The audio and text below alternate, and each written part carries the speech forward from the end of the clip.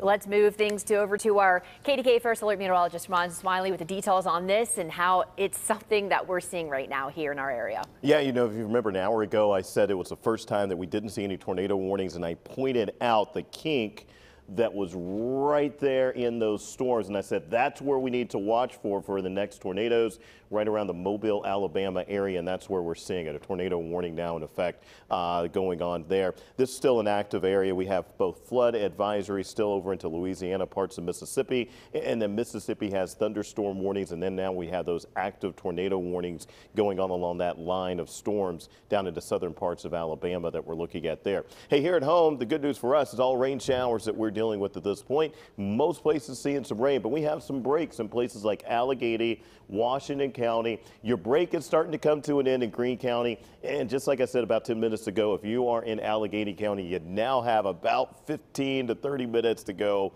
until the next round of rain gets there. So you can kind of dodge the drops, most of the rain, at least in Allegheny County right now.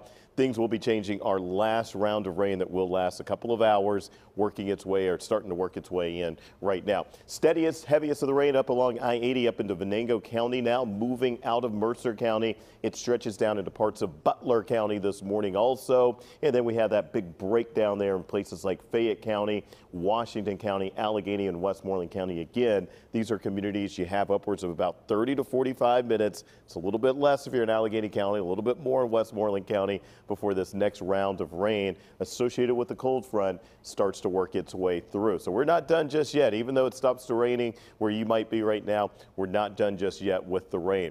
Model data is going to continue to show the rain sliding off to the east by about 10, 11, maybe as late as noon.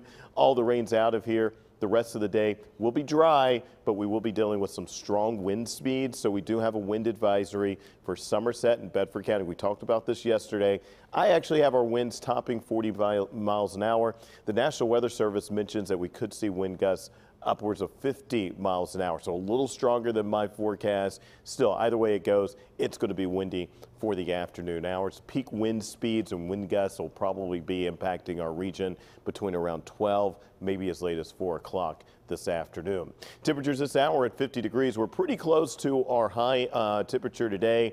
We'll hover around 50 degrees for the next few hours. We'll then start to see temperatures dropping for the afternoon hours. By 6 o'clock tonight, temperatures already down to 39, and by midnight, or technically just before midnight, we'll be down to 28 degrees. That'll be our low today. 42 your Thursday high, but we start off very cold down into the 20s in the morning hours.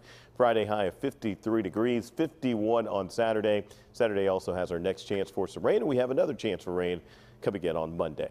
Mostly right now, at least over the next week, most of what we're going to see, it's going to be all rain.